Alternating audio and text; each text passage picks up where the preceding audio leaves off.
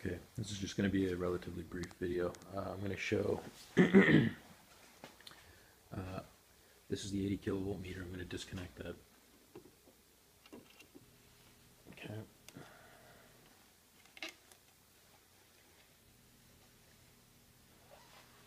It's disconnected. So I've only got this one high voltage meter now, which is connected. Let's see if I can get that clear. Okay.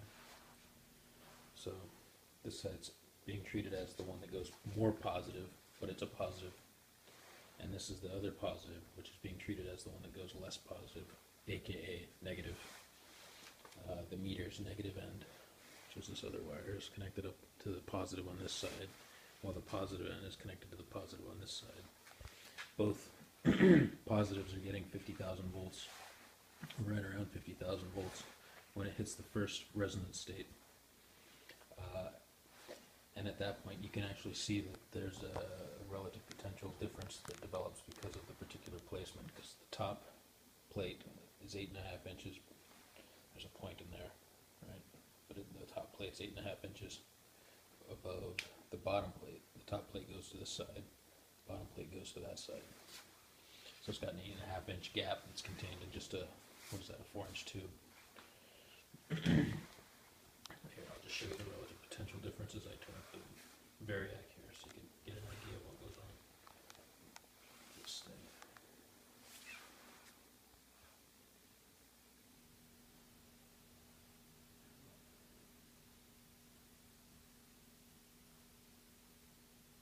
There we go.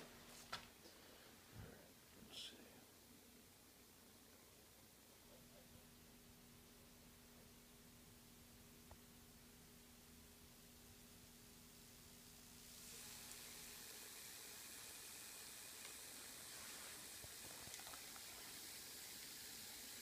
That pulse you saw was the initial flip into the first resonance state. It settles at about 5,000 volts difference of potential between the electrodes up here. But that 5,000 volts of difference of potential is between two electrodes that are already at 40,000 plus volts DC positive potential on either side. Which means one's got to be like 48 and the other one's got to be like 43,000 volts right between there, and that's what's generating this 5,000 volt offset. Right? This is having cranked it up to the roughly the 30 kilovolt mark up here. Alright, first resonance state. This is the input. Voltage and amperage. 120 VAC mains. And then let me just go ahead and show you that we're going to crank it from here to the 195 mark, and we'll show that the increase here causes that relative difference of potential to get nulled out, so that both positives are at the same potential. And there's no further any difference or skew in that potential.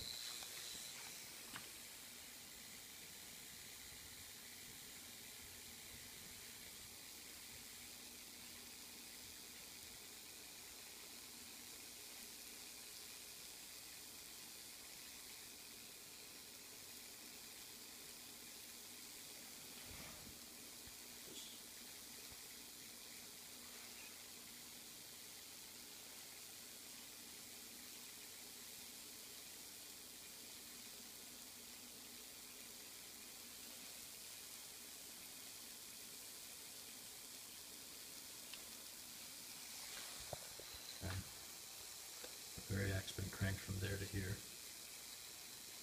And then the continued increasing this will cause an inversion. It'll cause an inversion in the circuit where the right side here will then go as a negative to the positive of this side, because that meter then has reversed its output reading, meaning it goes from the zero mark into a negative point, which implies that the right side is now its negative, and the left side has become its positive, which is why it went negative. And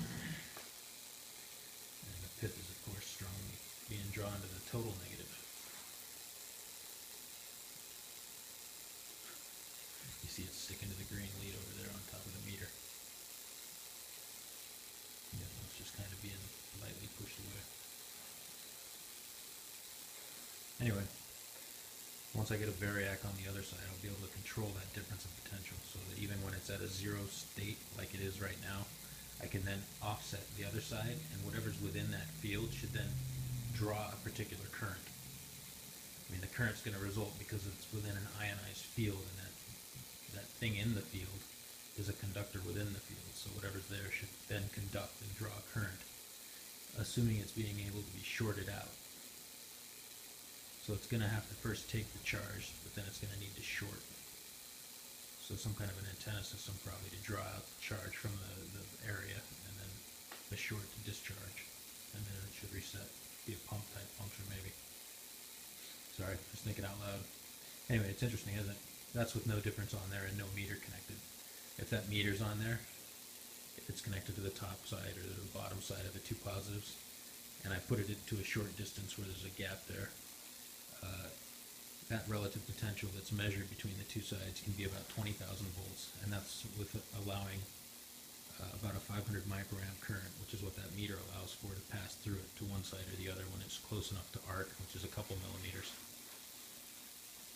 So that's also interesting to